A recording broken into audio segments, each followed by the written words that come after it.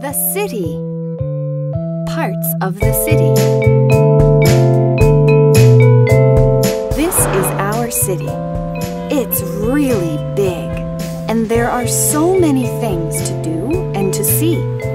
Come, let's go and explore it. The school is a very important place because it's where children go to learn.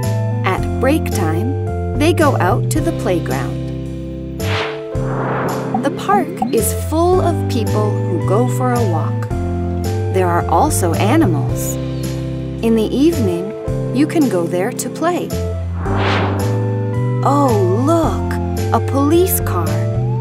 It's probably going to the police station. The police station is full of policemen. They are in charge of keeping the city in order.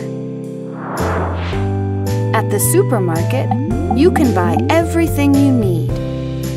People carry a shopping cart for the groceries. Oh, it smells so good. It must be a bakery. The baker cooks bread and cakes in the early morning. The museum is where the great paintings and art pieces are kept, so we can go and see them. There are always tourists taking pictures.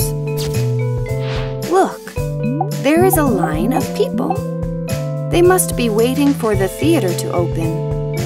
There is a great play tonight with incredible actors. Theater is fun. This is the swimming pool. Here you can come and swim any day, even in the winter. This is the City Hall. It's where the mayor works.